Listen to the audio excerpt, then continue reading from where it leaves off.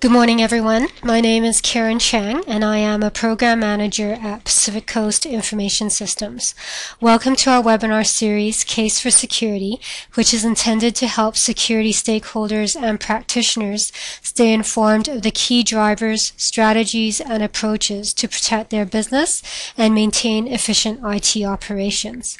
Today's topic is PCI DSS and the basics of data security compliance. This webinar aims to help business owners and executives understand their compliance requirements as well as the consequences of non-compliance. Standards such as PCI are a good starting point for companies looking to ensure business continuity and smooth operations. Before we get started on our main topic, allow me a brief moment to introduce who we are.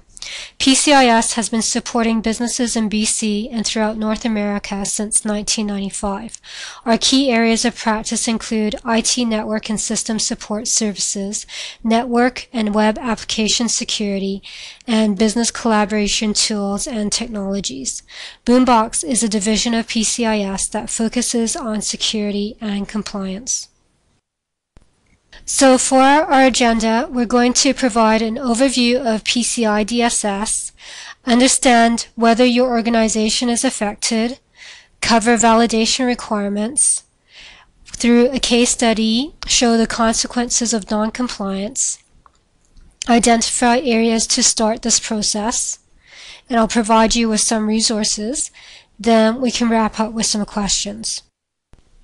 The Payment Card Industry Security Standard, otherwise referred to as PCI DSS, is a set of requirements intended to enhance payment account data security. This worldwide information security standard was developed by the founding payment brands of the PCI Security Standards Council to help prevent credit card fraud through increased controls around data and its exposure to compromise. It is intended to facilitate the broad adoption of consistent data security measures on a global basis. At the core of PCI DSS is a group of principles. There are 6 control objectives and 12 accompanying requirements. Looking at the table above, you can see that many of the controls and requirements are good practices for any organization looking to protect and secure its information assets. Indeed, simply replace the words cardholder data with sensitive corporate data, and you will see that many of these practices can be adopted to help secure any form of data. So, is your organization affected? If your organization stores, processes, or transmits cardholder data, you are obligated to comply with the PCI standard. The number of credit card transaction volumes determines the compliance validation steps you are required to follow. Larger merchants are required to have annual on-site audits and network scans performed quarterly by certified assessors. Smaller merchants may only be required to do self-assessments. The merchant level differ between the credit card companies, so you have to check with your merchant agreement for specific requirements. A snapshot of Visa.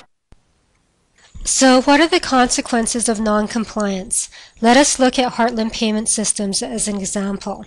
Here is a company that was actually PCI DSS compliant when it fell victim to malware that was planted on its payment processing network. Heartland discovered that malicious software recorded payment card data that was being sent by thousands of its retail clients to Heartland for processing. As a result, Heartland has become the unfortunate case study of what happens when a breach occurs. Stockholders, shareholders are not happy. Heartland proves the simple fact that even though you can take best measures to ensure compliance, compliance does not guarantee security. Heartland, trading under the symbol HPY, processes payments for more than 250,000 businesses.